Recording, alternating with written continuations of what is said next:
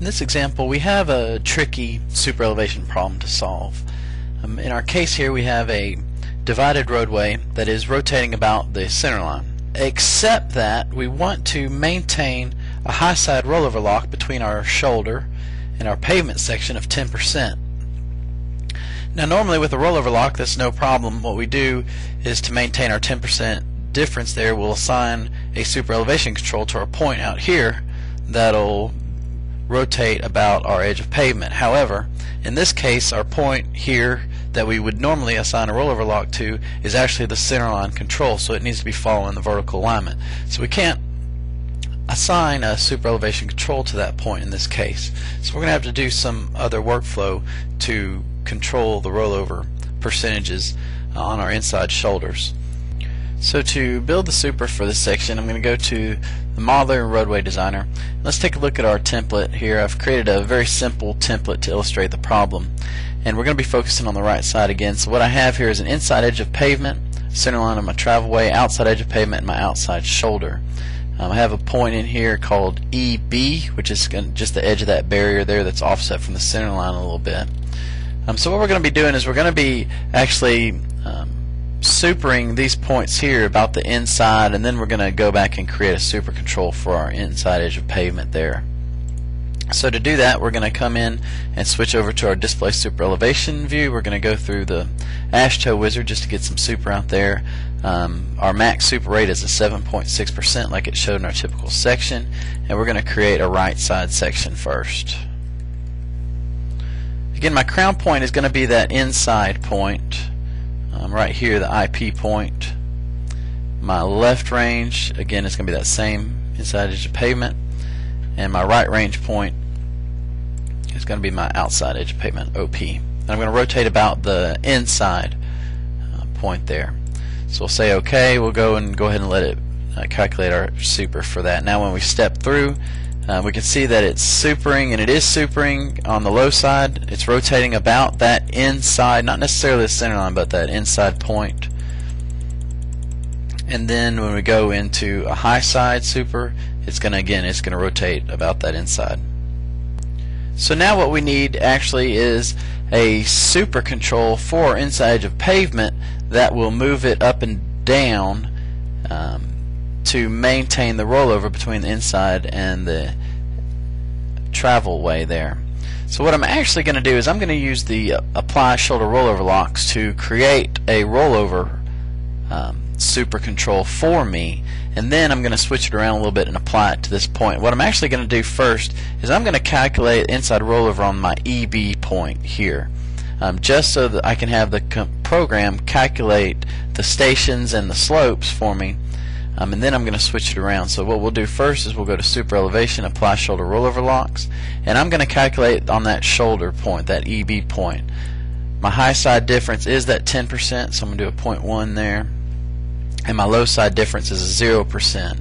So I'm going to hit apply there, and it actually creates my control line for me. I'm going to fit there to show it in my view. So there it creates my control line, but that's that EP point. And that's actually gonna move that EP point up and down. So if I move a station there, it moves my EB point up and down to maintain the rollover lock. So now I'm maintaining the rollover lock, but my problem is I'm moving the point EB up and down, which I don't want. And again, you can see in that curve it moved it up to a 2.4 to maintain my 10% rollover distance. But I don't want to move EB, I actually want to move the EP. So what I'm going to do is I'm going to take the control line that was created for EB and actually apply it to my IP point. And my reference point, right now the EB is rotating about the inside edge of pavement there. I'm going to take this control line, apply it to the inside edge of pavement, but I'm actually going to have its reference point be the EB point. So, and since I'm going in a different direction, what I'm actually going to have to do is take this control line and mirror it. So to do that, I'm going to create a single control line. This name is going to be IP, because that's the point it's going to control. I'm going to copy it from the EB control that we just created. I'm going to copy the values from the original, and I'm going to mirror And my only option here is to mirror all but normal crown. I'm going to need to mirror everything because it's going in the different direction. So I'm going to mirror all but normal crown, then I'm going to go back later and fix my normal crown points. So I say OK, and now here's my control line in this cyan color that actually is going to control my EB point. So actually what I can do is I can come in and I can go to my super elevation display list. I'm actually going to delete my EB point now because I don't need it. Hit delete and say yes. And I'm going to assign this IP super point to my IP in the point controls. The point I'm going to control is IP. It's going to be a vertical super. It is going to the section was IP, that's what I named it, and its reference point again is going to be that EB point. That's what it's going to kind of rotate about. That EB is going to stay right there at that level of the center line. As soon as I hit that, I can go, now that I've created that, I can go to a place where I have full super, and I can see now that my EB point isn't moving, but I do have my rollover lock percentage there. So the last thing I have to do is, instead of a normal crown of -4%, I need to take my IP point and put it back up at a +4%. So what I have to do is just go to each of these points in my diagram for that control and switch them back to a +4%. So I'm going to hit apply just to display that one control line, and I'm simply going to edit each of these points and make them a +4% in the normal crown.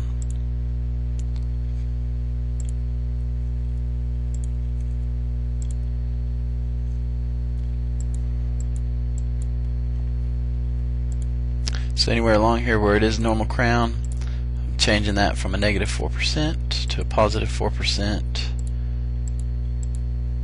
Just by running along, hitting the next button. Alright, so we are done now with the right side.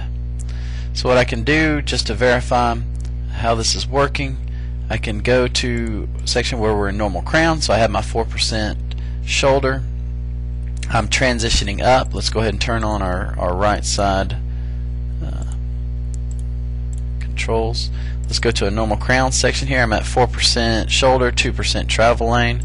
As I step through, when I come into a transition there, again I'm rotating about my center line here. I'm going into a curve to the right, so this is going to move down. It's not doing anything until hits that rollover percentage of 10%, and then it's rotating down my shoulder.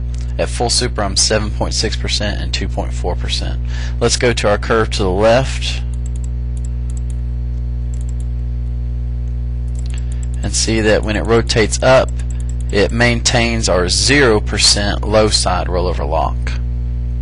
And again, those rollover locks were calculated when I initially created them off the EB point, but I just switched which point it applied those to. Alright, so that problem is solved. Now all we have to do is go do the same procedure on the left side.